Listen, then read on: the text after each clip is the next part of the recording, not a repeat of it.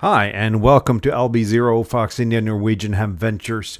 What I have here is my portable Digimode computer. It's an old Lenovo ThinkPad. And that's not what I'm going to cover in this video, though. Because my last video, I went through the Zygu G106 and the DA19.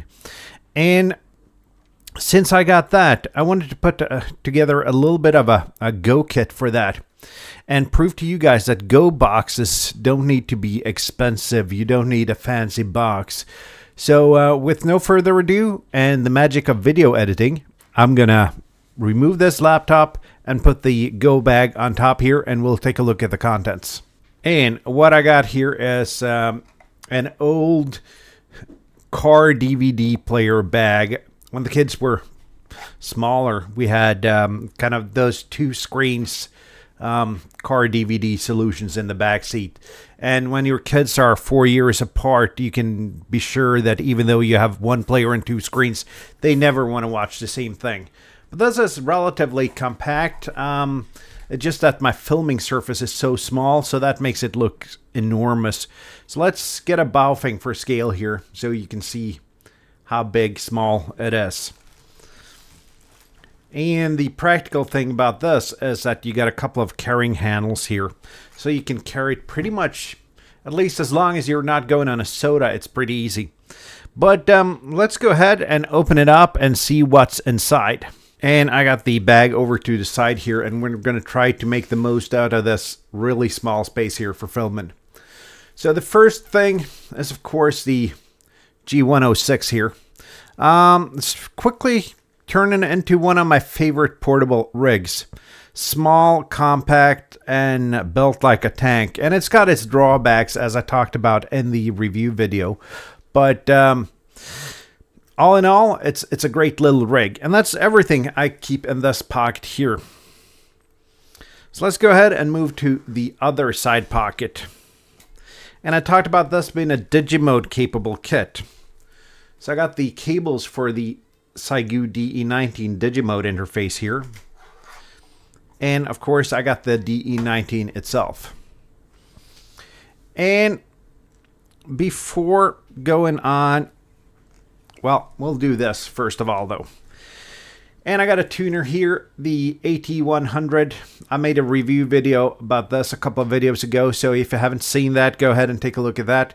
This is a really flexible little tuner. And the reason I have a tuner will be apparent pretty soon. Let's check this centerpiece here. Because with a kit like this, I want to be band agile. I want to be flexible. So I got a cheap eBay. I think I got this off of eBay a lot of years ago. 9-to-1 ballon. There's nothing magical to this. It's not a really good ballon, but it's small and it's compact. So this is the antenna solution for this compact Go bag. Got a couple of pieces of coax here. I got a short and a long lead. The two short ones, one is BNC to BNC and the other is BNC to BNC to PL259. So I'm kind of flexible in order for equipment to use there. If I shouldn't use the tuner, I need an SWR meter, so I got this small compact one off of Amazon that compensates for the lack of an SWR meter in the G106. I got the mic for SSB transmissions.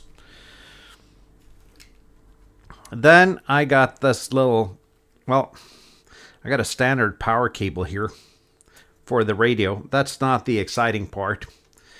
But I got this USB-C power delivery cable, which is terminated poorly into two power pole connectors here. Because with that, I can use the power bank here. And this power bank has USB power delivery. So once you plug this in with the trigger cable, it tells the power bank to deliver 12 volts, and that's enough to keep the radio running for quite a while. This is a 20 milliamp hour power bank, so I think that's going to last at least 3-4 activations. And then finally, I got 21 meters of antenna wire for the 9 to 1, which should cover at least 40 through 10 and perhaps 80 if you're lucky. And then I have a counterpoise net here. And with the counterpoise net, this is terminated into a power pole connector. And if I dig enough in this mess I made on my desk, I should find the ballon again. And there is a power pole connector here for the counterpoise. So that makes it easy to use the same power pole net across all kinds of antennas. In this case, a 9 to 1. What I don't have here is a mast, but to be honest, I'd use the Little Dude 6 from Ham Radio Dude. That's the best portable mast I have, and that's 6-meter carbon fiber, so that's nice and light to bring with us, in addition to the laptop I showed. So what do you guys think? Is this really a good combination for portable radio? Is this a Go kit that you'd think work? I've been testing this out. I've been taking it outside, and yes, it does work, and it does have what I need to get on the air. Nothing more and nothing less. But it's in a compact package that doesn't take up a lot of room. I mean, my ICOM 706 kit, that takes up quite a bit of room, and most of the weight in that kit comes from the battery. Being able to use a power bank, like I've done here, with the USB power delivery cable is a winner. And I'm just beginning to look into this USB trigger cable magic. But if you want to know a little bit more about it, check out Bob, LB5JJ's channel. He's got a couple of videos on how to do power banks and USB power delivery and trigger cables and all that. Hope you enjoyed this little video of a G106 Go kit. Hope I gave you some inspiration. If you liked this video, give it a thumbs up, leave a comment down below. If you didn't like it, give it a thumbs down and leave a comment down below.